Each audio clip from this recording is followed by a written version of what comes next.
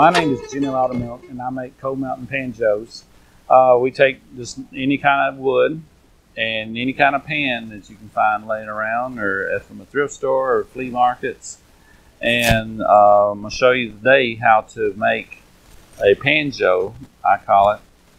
This is kind of based on Appalachian instruments from the 1800s and early 1900s.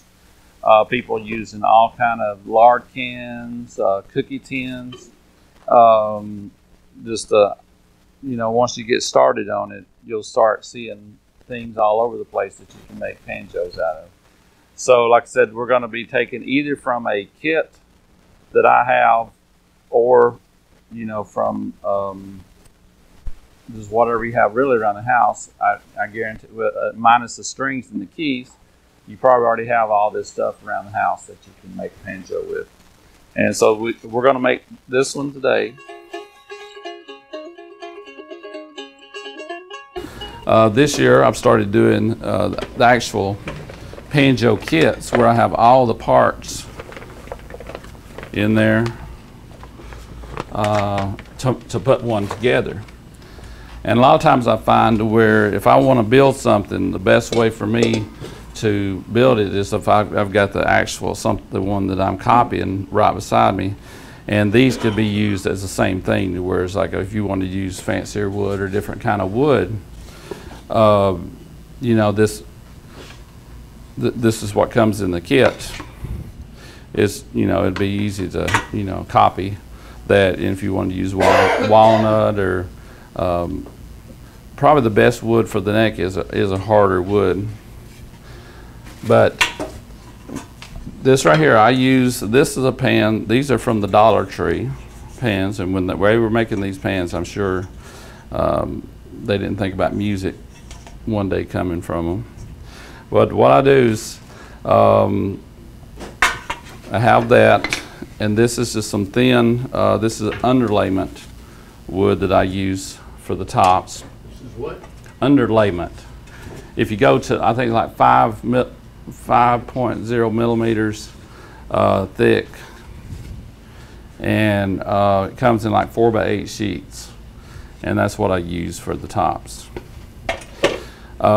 These necks that I use is Florida cypress wood, and this particular wood is my favorite kind of wood because Hans, what's your favorite kind of wood?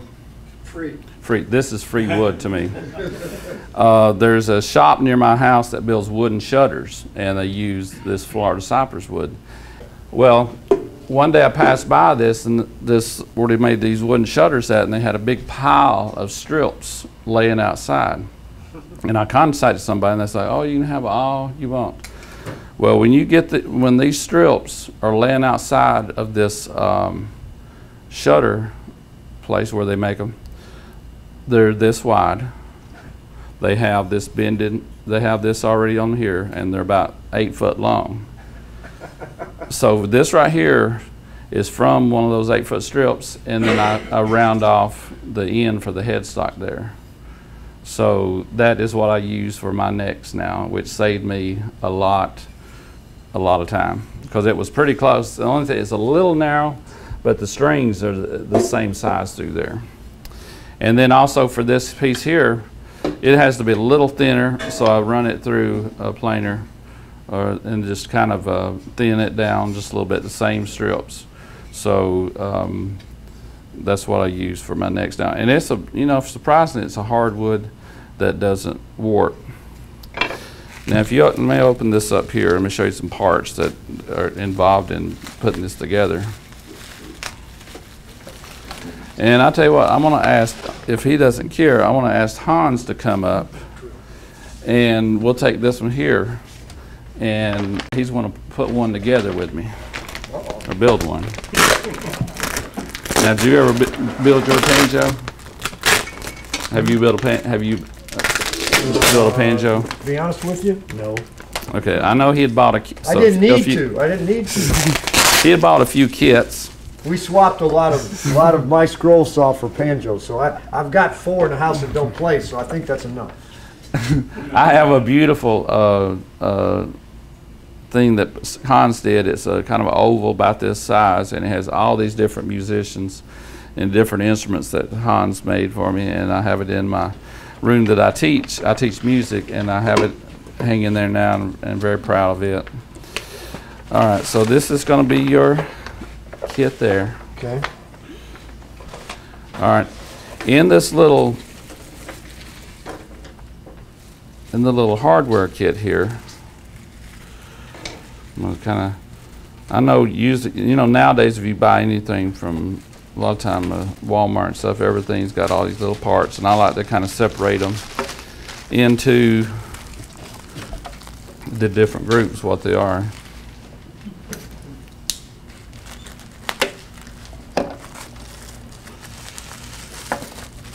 Now, probably the most important, well, every part really is important on the banjo, but this tuning key right here is one difference from what I've started doing. If you notice, the keys on this banjo are all 3 on a plate.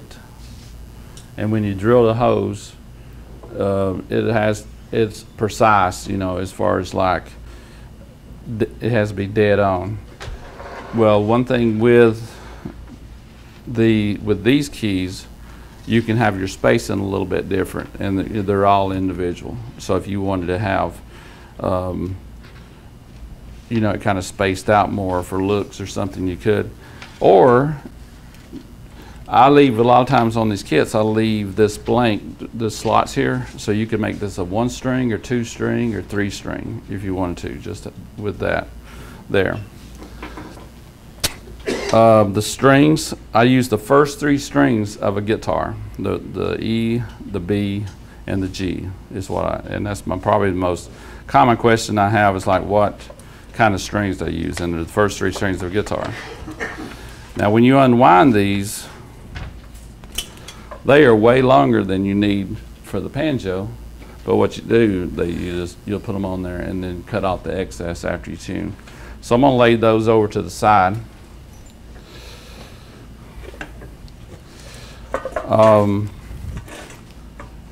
I'm working on various jigs to cut these circles out with. I have before laid a square piece of wood on the pan itself, and then sawed it out that way after it's been screwed on there. Or cut this just some, like a lot of times I'll cut my blank piece of that, and then I'll paint them before I cut them out, but just some different, just a lot of times, most of my stuff I do is, I find I can paint better where it looks distressed.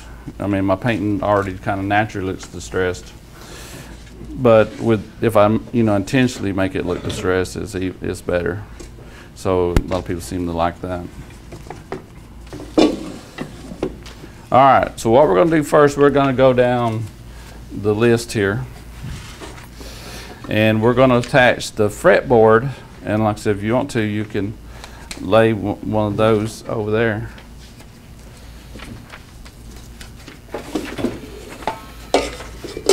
And we're going to attach the fretboard to the neck. Now this is the fretboard here, and notice it sits on top of the neck, but where I know to put it at, I've got a little template here that is figure 1, that I'm going to cut this out, and this is going to be used for putting it down? Yeah, and here's another one. Okay. So I'm going to cut this out.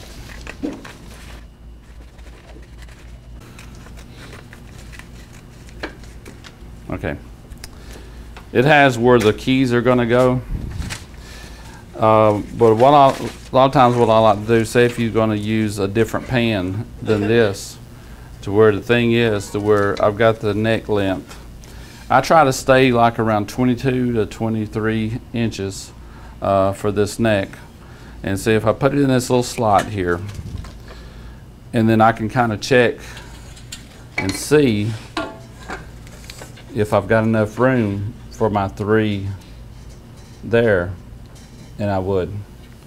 So what I'm gonna do with this, the little fretboard piece right here, after I lay this down on the end of this, and then my fretboard is gonna come to that mark right there,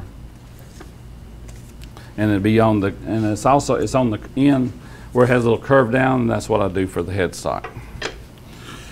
So I go to the end? Yep, and like I said, have it over this way, and it's all the way over the curve and right there, and so your fret, and we can put a little mark right there that's where that's going to be. Okay. Okay. Now, using some of this wood glue that Hans was telling me about here, that's a very quick tack, we're going to put a little bit on here. I don't want to do this the Rob method. No.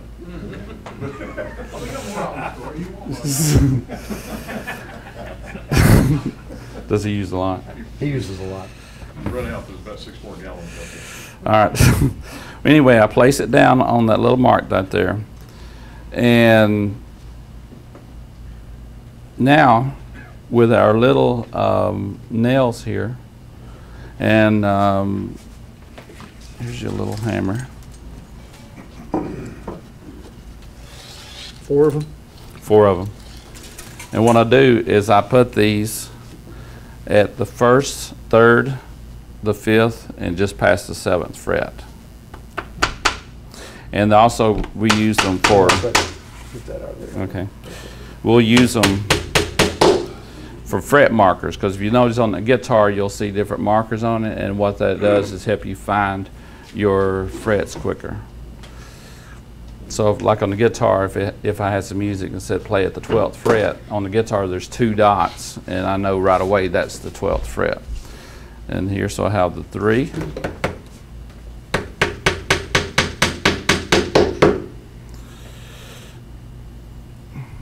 the 5, and the 7, or just past the 7 right there.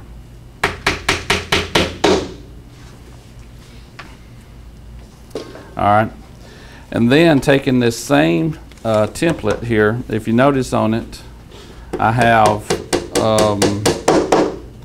3 marks there, and I'm going to lay this over the end here, right there, and that's where I'm going to drill 3 pilot holes.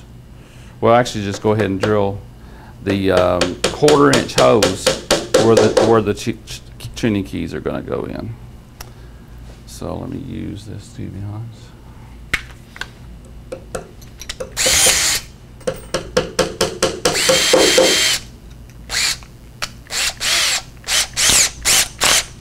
Okay, and I can just go ahead and just drill straight through,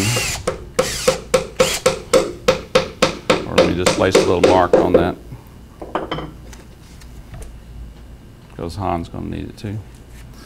So now you place that on the end there. So now I'm going to drill the 3 holes.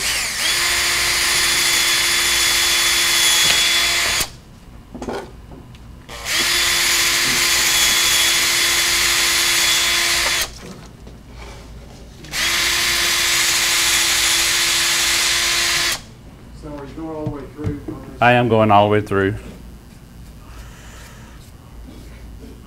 And you can kind of sand that after the fact. We're just going to. And then these keys will just go through the back, and you want the top part of the key, like if you're playing it like this, it's going to be up on this side.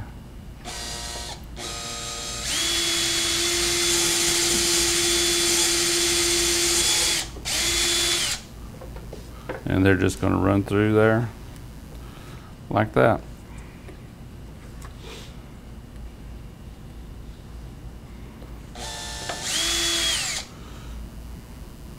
All right. Also, if you notice in this kit, I have there's a little bridge that we'll be doing later on. And now, in a second, I'm going to drill me a couple little pilot holes here. We're going to drill these keys on here. And I've got some very small screws that we're going to be using to attach those on there. I'm almost done.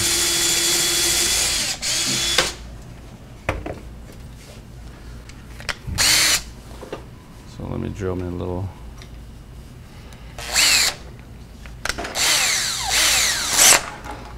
Begin there.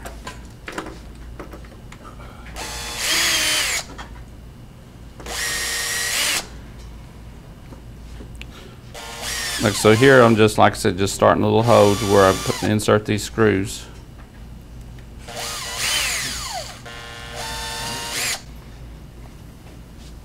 There you go. All right. While Hans is putting his there, the pan that I'm using, I cut the hole out just a little bit bigger than the neck. And one thing what it does is creates a sound hole to where the neck is going to come to about right here, and then the sound is going to come out through this. And I found by putting holes on the tops of these, I guess it lets too much sound out in that amount of space there. You're still going to have some sound coming off the top with no hose, but then you're going to have sound here, so that works out. All right, so now let me change this over. We're going to put our little screws in for the. All right, I'm going to put these in here.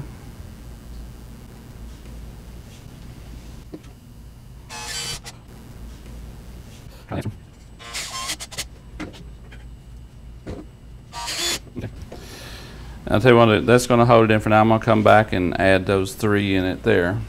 So we'll have that. Now let me see what on here, the next step, attach this part to the pan. And what I like to do is just put a 4 screws at the 10 o'clock, 2 o'clock, maybe 8 o'clock, and 4 o'clock position. And just maybe your wood grain, or you can paint this whatever color or you want to, or if you want to leave your pan out for a while to get rusty, you can. So what I'm going to do in this second is drill 4 pilot holes for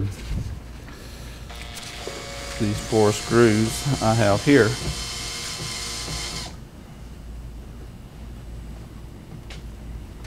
And what I did, this top is attached. The only pans that will really work for this, using this style, they need a lip there, because that's where the screw is going to go down through to hold the top on. So sometimes I find pans that don't have any lips that would be perfect, that I can't use because this is what I do this. And I have thought you can, if you didn't have a lip on it, you'd have a little block inside attached in there that you could screw down onto that block, but I haven't got into that yet.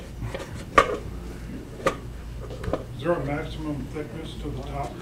You know, this is probably about the maximum thickness, because like say like on this one where this is made from a pallet, I had thinned down some of this wood here, and it's actually so hard to wood that I would need to thin it some more, because it's just a dead sound. And they make this where it's 3 millimeters, where it's a lot thinner. So I tried a while back to make some of those, and the sound was just not great on it. So I was like, you know, I was going to start using some of those, but so this is the best thickness. Would different woods cause different tones? It would. This, like I said, is a plywood. If you had a solid wood top, that is the ultimate. What you want, you know, all guitars and mandolins and fiddles, they use solid wood.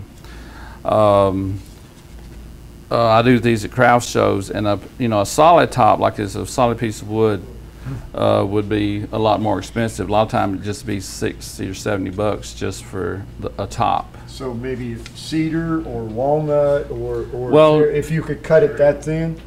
Yeah, cedar's a cherry.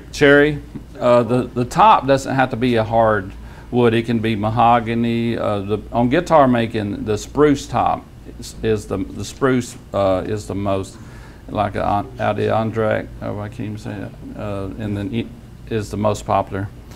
But like I said, if you build a guitar and buy just the top to it, it's around $100.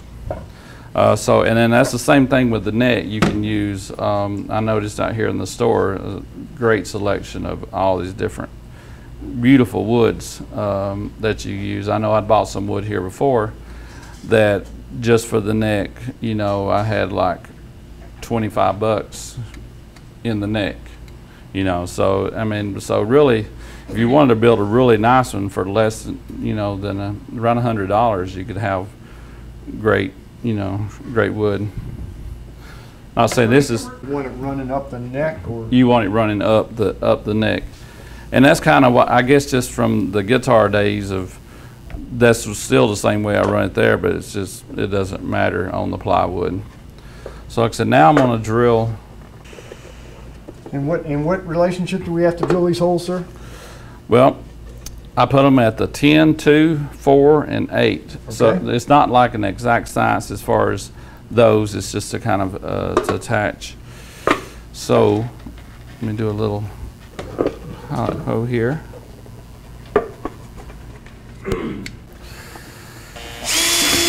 Okay, that's better. And so that there.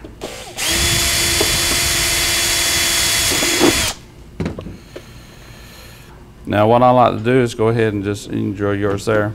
Go ahead and run a couple of the screws in to just where it doesn't move anymore. A bit small for this.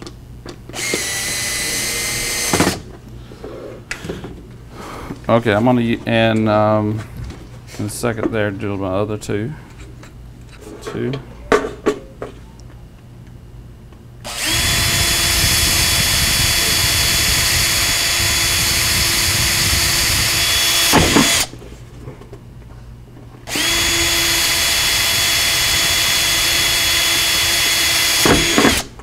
Okay.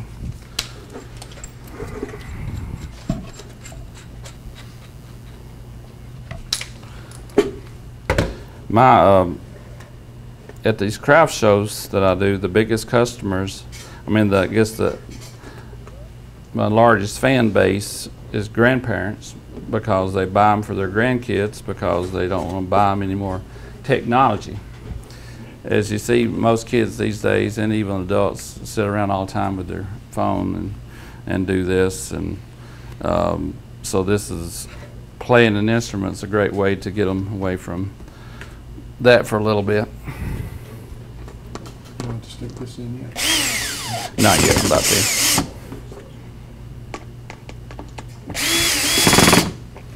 All right. Now, Drill again. okay. This part here is going to go into the insert right there. And I've got this kind of tight here.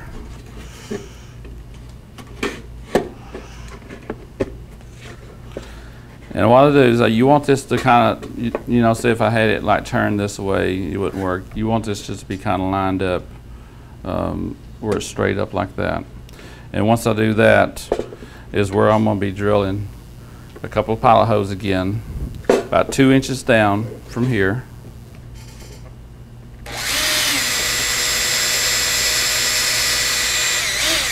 And then about 4 inches down from there.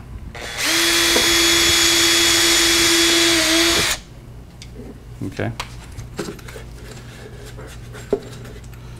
And I have these little screws here that are going to be flush with the top. And this is what's going to hold the neck onto it here.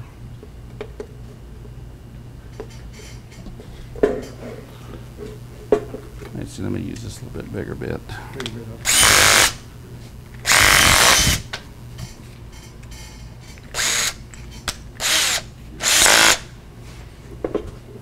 And as I'm doing this on here, I want to make sure it stays straight.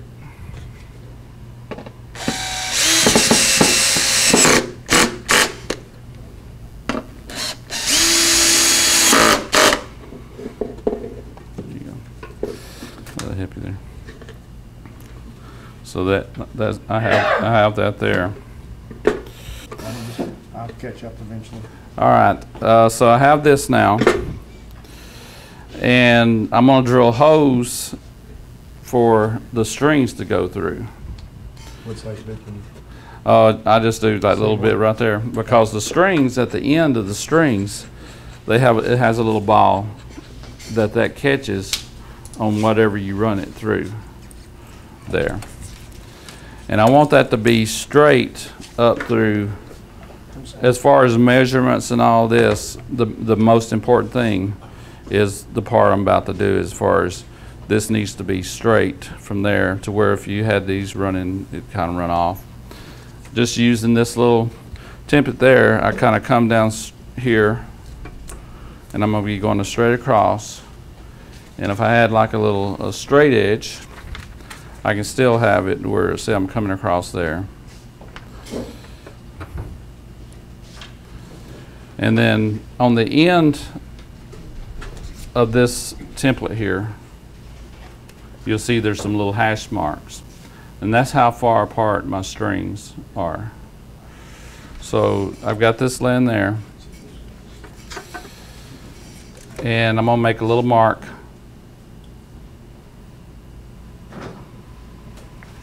Now the strings are gonna run through up this here, so I'm gonna drill the hose.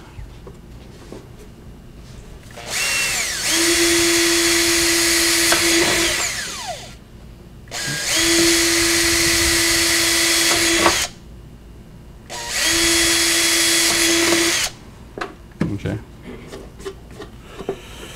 All right. Like I said, the little final sanding part I'm not doing right now. But the strings, once you get done, you'll have the little hose that run through the lip there. So now I want to, well, before we put the strings on, if you notice up here at the top, I've left this not any grooves in it, just because if you wanted to, you could make this 2 strings or 1 string even. So using this little template in these same hash marks, I'm going to make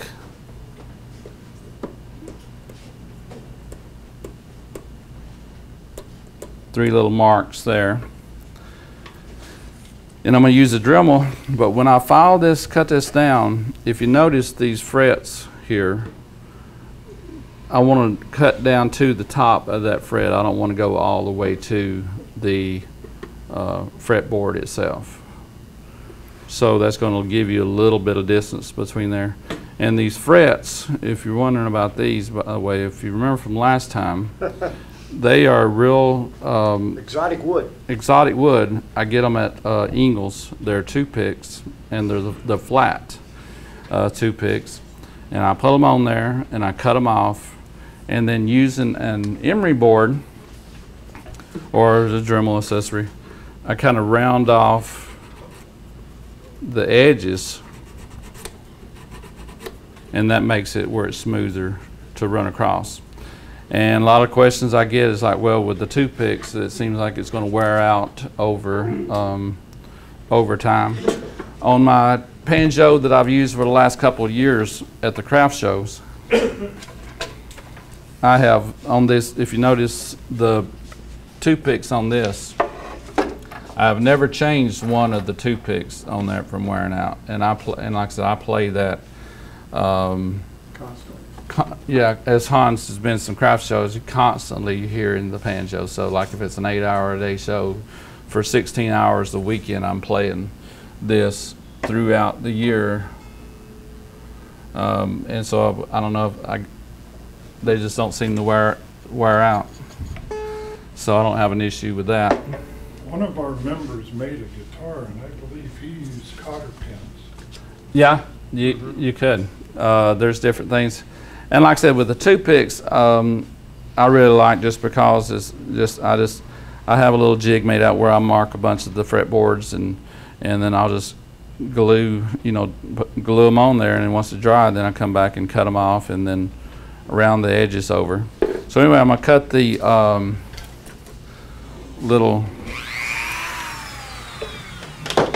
And with the Dremel, we'll put on there.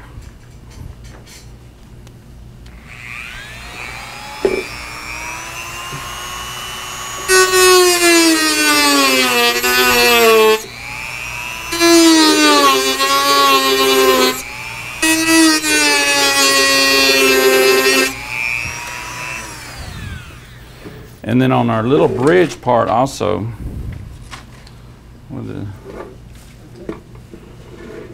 the little markings for it are going to be the same thing. I have a little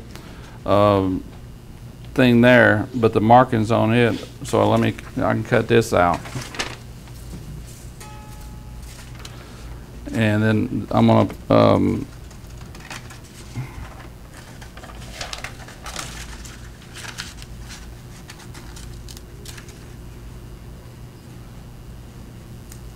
You need a new pair of scissors.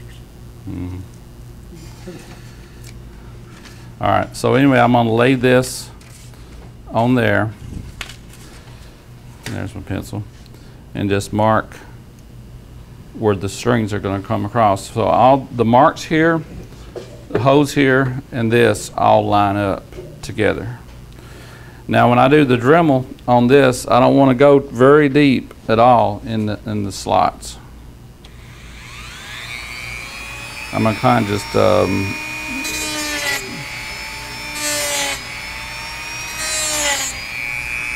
kind of deep enough where they rest in there. And then on these, when I make these, I have, if you notice here, there's one little flat edge, and this is rounded here. I found when the strings are running across this bridge, you don't want the string to be laying on like a wide piece or something, because it's gonna deaden the sound. So I have that little slot there, and then I have this curved down to where the string is not touching that wide space there. And let me put this here, and you see what I'm talking about. One there. Okay, but if you notice, like I said, so this flat part is going to face this away to where that string runs off back in here. So what I do first is put the strings, but before I do, I have these little things here that kind of cover up your little sound hole, the sound tuning post, and then your string's going to go in there. All right, when I put the strings on it here, I want the bass, the heaviest string is going to go on this top side here. You still have some holes to put in there, sir. You have 2 screws left. Well, I have the 3 screws, yeah. Yeah, just that little bitty bit. I'm just saying, when you tighten them up, they wouldn't tighten up real well. Well, yeah. Thank you, Hans. He had pieces of the kit left on the table when I'm saying there's something wrong. That's how I use it when I'm putting things together. That's, yeah, you know. There were 2 little screws left. I looked over there and there were 2. They were missing.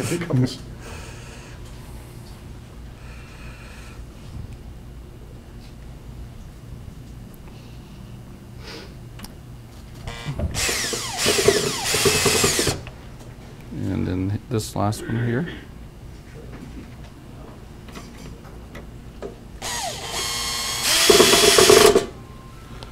Okay. So now, what's that? You dropped your washers when you turned it over, the washers on the post. Okay. Thank you. First I was going like, how do you see that? All right, so I'm running through the back here. And this is coming up through the top. Then the string, there's one that'll be the next thickest, and this is the thinnest, so it's going to go next.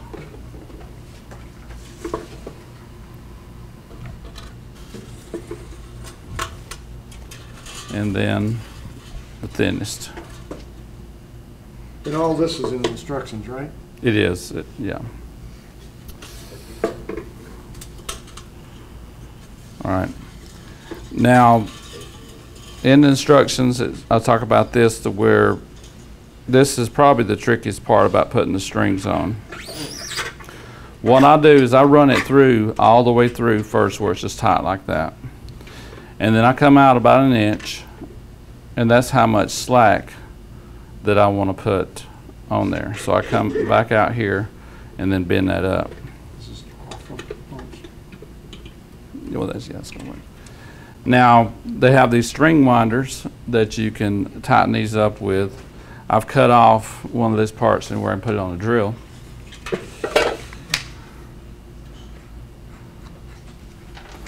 I first saw this when I was a kid. I used to watch Mr. Rogers, and he had took a tour in the neighborhood to a cello factory, and there was a guy there putting the strings on the cello using one of these, and I just thought that was the coolest thing.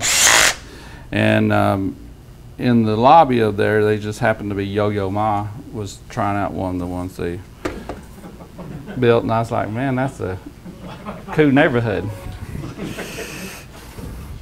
So anyway, I want to wind this where it's going to go clockwise. This first one's going to go clockwise.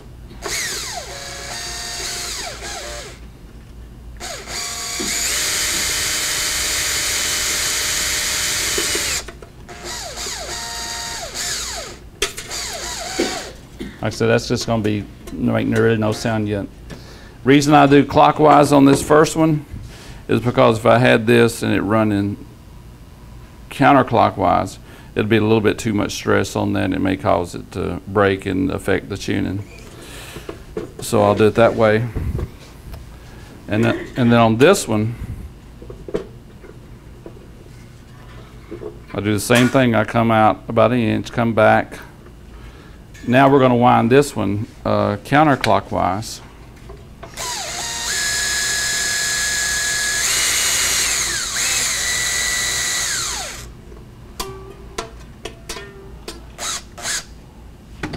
And then the same thing with this. And I'm not going to cut off the excess until I get it tuned, because sometimes you're going to have the strings going to have slippage through there.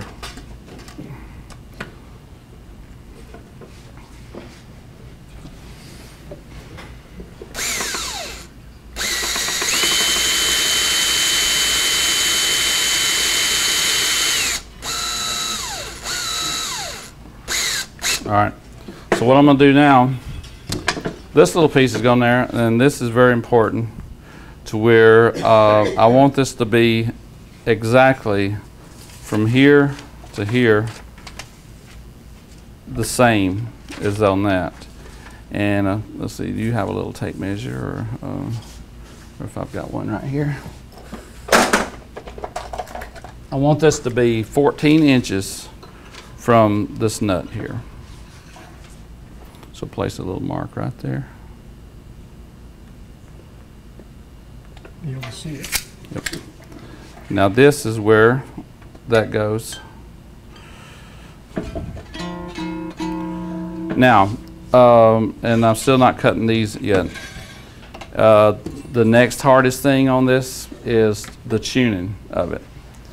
If you've been playing for a really long time, you can do it by ear. But most people, you can on your phone actually download free apps for tuners, and one I downloaded from Google Play is called, and this is real close to Panjo, but it's called Panjo Tuner. And I'll show you kind of how the tuning works. I have a, is this doing overhead here? So this is where the grandparents got to borrow the grandchildren's phone? Oh, the technology. Yeah, I didn't say all technology was bad, but this is just, it just goes, it's a floating bridge, and it's the same as on violin and the banjo and mandolin. They have a floating bridge. So like I said, what I'm going to go to is D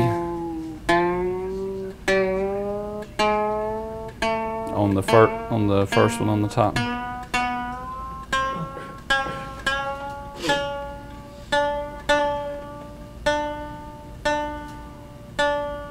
Now these strings are going to, a lot of times people will string up one and they'll say, I can't keep it in tune at first. because these strings are going to stretch a little bit, so I'm going to have to do this a couple times. Now I'm going to go to the second one, which is A.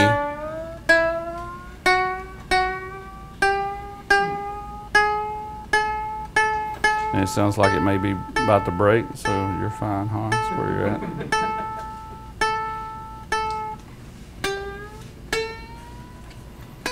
Okay, there we hear that one's not as clear. I'll show you how to fix that in just a second.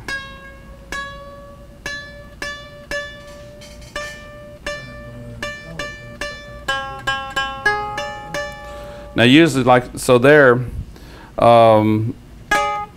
if you're noticing that sounds a little muted,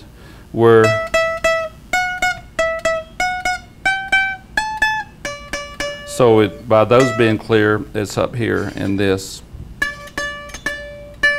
I might need to groove that out, listen a little bit more.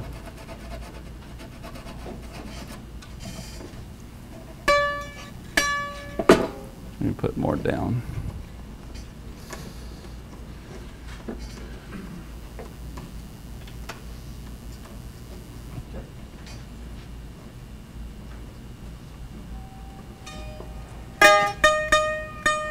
Okay, so let me go back to D.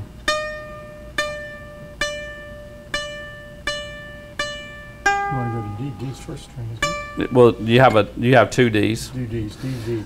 So D here, if you notice when I hit that again, it's not on D anymore because of string stretching. And what you can do is also you kind of give them a little stretch there.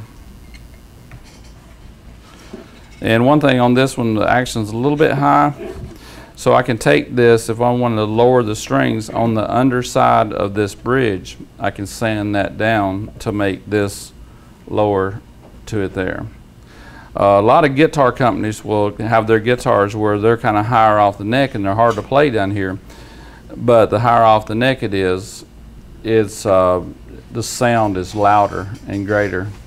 That's like there's a guitar company called Martin Guitars. Their guitars are really the hardest guitars to play because their action's the highest, but they're probably one of the best sounding guitars. They are also. So let me go back through.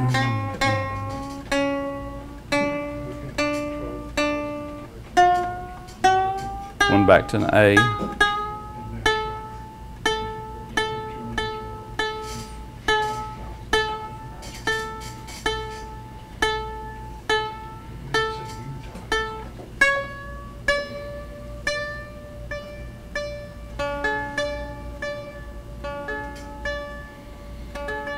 All right, now that I have those, let me see if I got some wire cutters here. I kind of cut off about that much, and then I'm going to bend over the other part to where it doesn't stick you.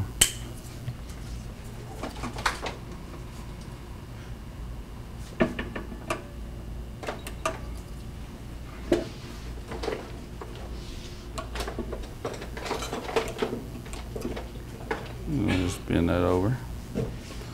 All right, let's play a tune and see. See if the maker did well.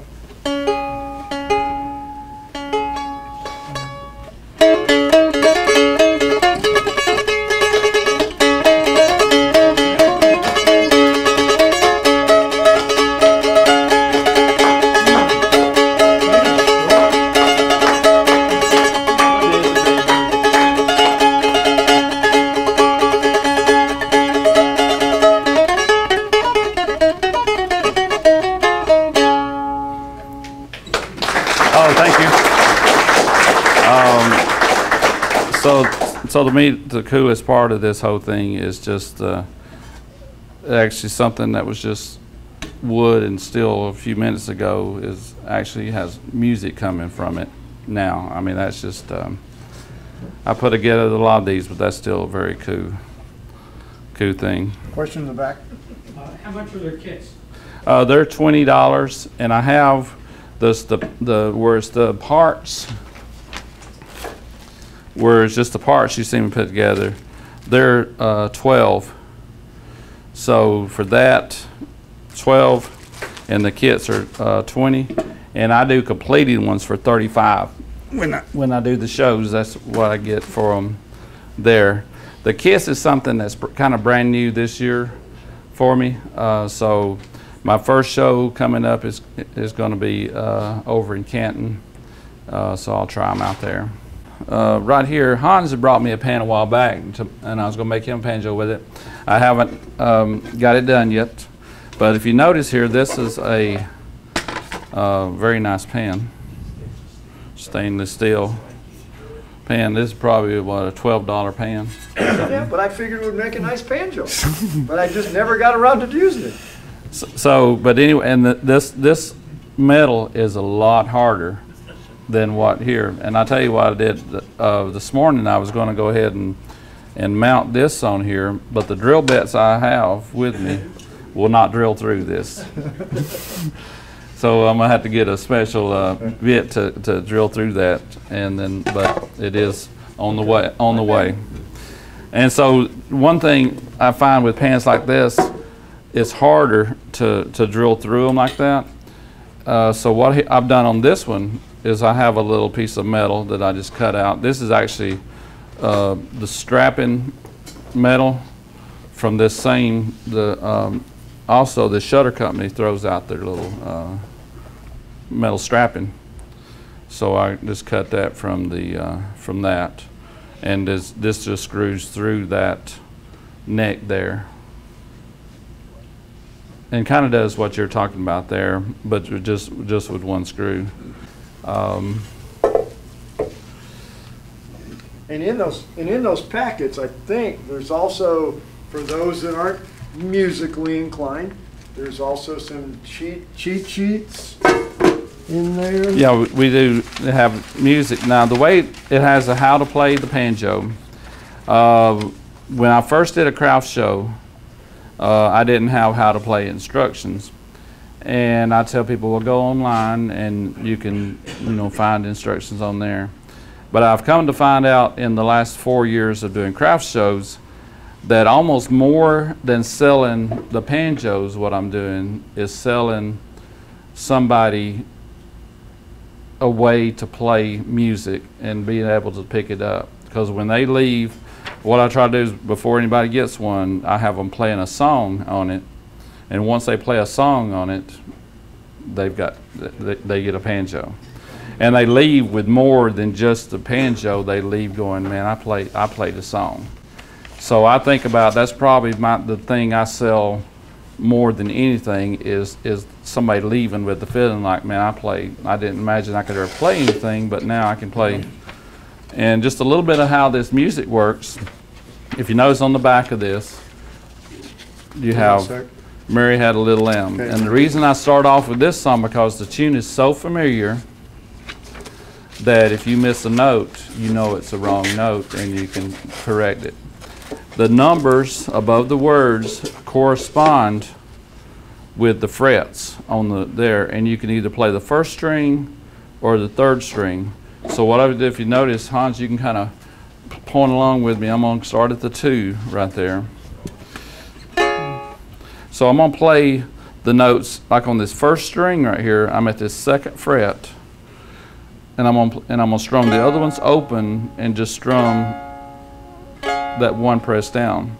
So I'm going 2, 1, open, 1, 2, 2, 2, 1, 1, 1, 2, 4, 4, 2, 1, 0, 1, 2, 2, 2 is 1, 1, 2, 1, open.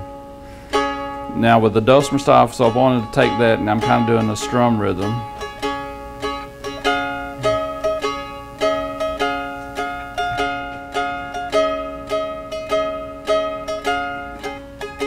Well, I'm just keeping that same.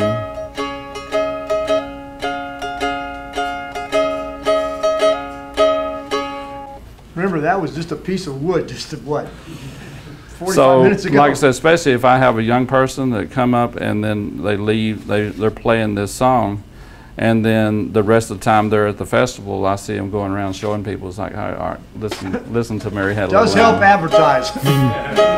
So, like I said, just being able the fact that they're playing that song, they're more proud of that, I think, than the actual product they're holding. So that's why now, when I'm at the show, I'm in my seat there, and I have a stand in front of me, and the big emphasis is on showing somebody how to play, and on the Twinkle Twinkle, and then on the website there's hundreds of other songs that you get. Also a public service announcement. His occupation, he teaches guitar lessons. And he does that in up and coming. He has, so if you had somebody that wants to learn how to play guitar, he does that. Yeah. I mean, that's the cool part when I met him, is the fact that he made the banjos and sold them, but he also can play them and help the kids and interact with the kids and doing it, and that makes a big difference. And he's got a lot of students. And this is the reason it was very hard to get him to come on Saturday, is because this is normal guitar lesson time for him. So he had to double up and do whatever so he could come today. Well, I appreciate being here. But like I said, the coolest part of me is just showing somebody that they can play a song.